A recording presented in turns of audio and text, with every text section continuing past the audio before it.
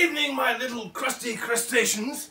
Now, tonight, me and my beautiful assistant Lisa, she's from Yorkshire, we're having these beautiful halibut steaks, quick spin around the ingredients, baked on a bed of beautiful vegetables. But, since you're fucking peasants and wouldn't appreciate this, I thought, since I'm Scottish, sorry about the accent, but my parents could afford to send me to Eton, and that's what fucking happens.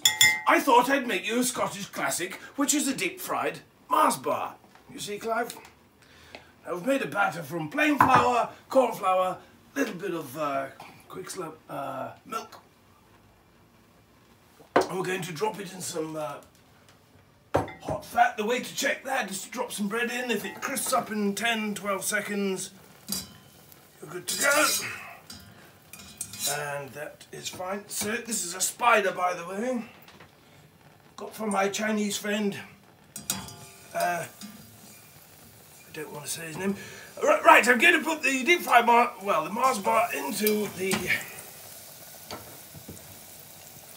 quick slurp. Back up to me, Clive. No need to watch the fucking Mars bar.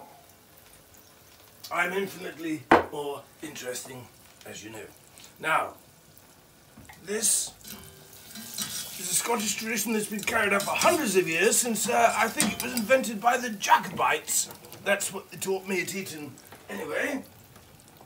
And I think that's looking rather marvellous and delicious, so let's fuck my oil. Let's look at that, beautiful. Now, we don't want to be too fatty, so in these health climate days, drain it and then serve it up with a little garnish of raspberries. That's my own take on this.